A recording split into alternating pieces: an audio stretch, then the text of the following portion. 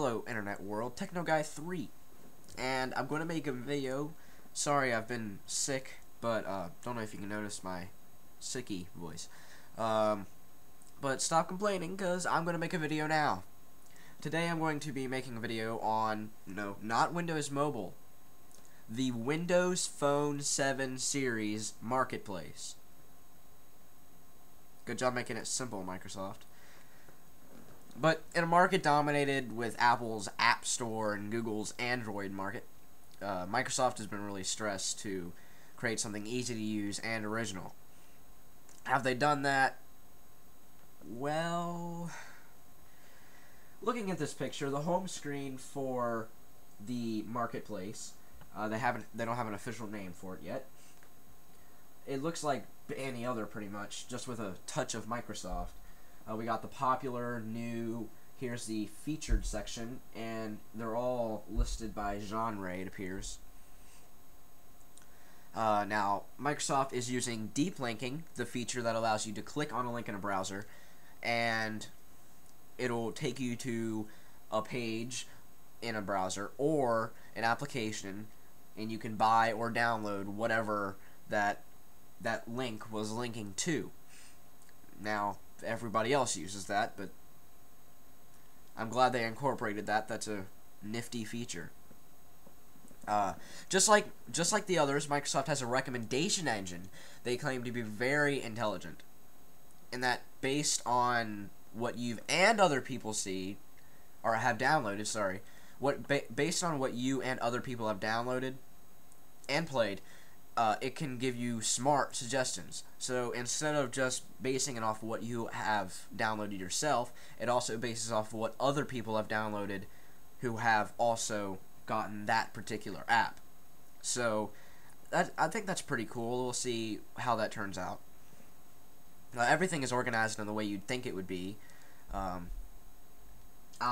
if you wanted to search for new apps, you'd be presented with a list of apps in chronological order. The popular tab, I guess, incorporates how all the recent reviews have been, etc. Now, what about the money? Of course, every application marketplace is going to have to incorporate funds somehow, else it could not possibly be popular. Now, this is the one thing that I think is a bit more unique than others. They have really easy trial systems.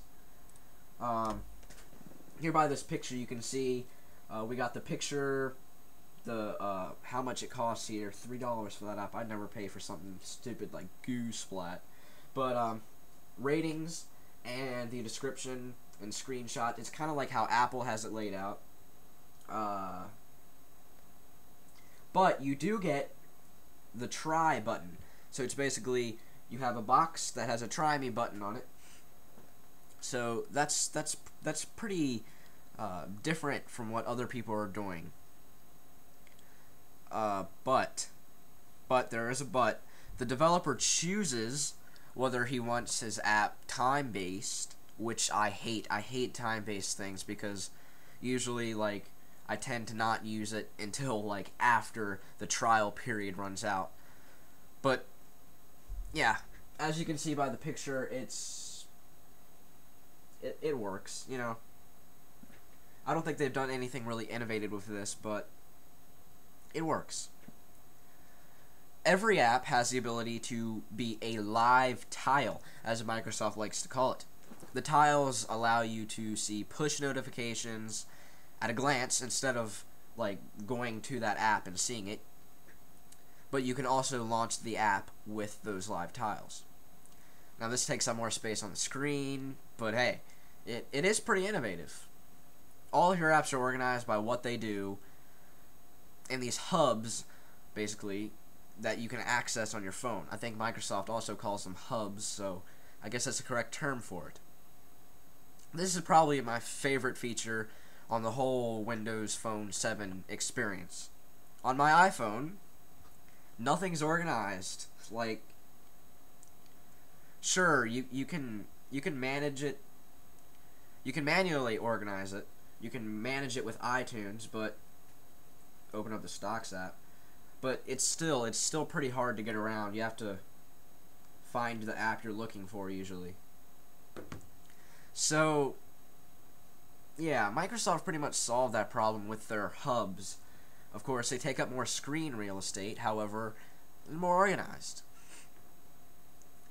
Now, before I end this video, I'd like to give you my opinion on Windows 7 Service Pack 1. You might have heard about that for a while now. Microsoft is going to release Service Pack 1 pretty soon. So, here's my opinion on Windows 7 Service Pack 1. Fail! Anyway, you can contact me at technoguy3@ymail.com. My Twitter username is technoguy3, like everything else. I stream sometimes. You can find all the links in my channel description at youtube.com/technoguy3. And, well, thanks for watching.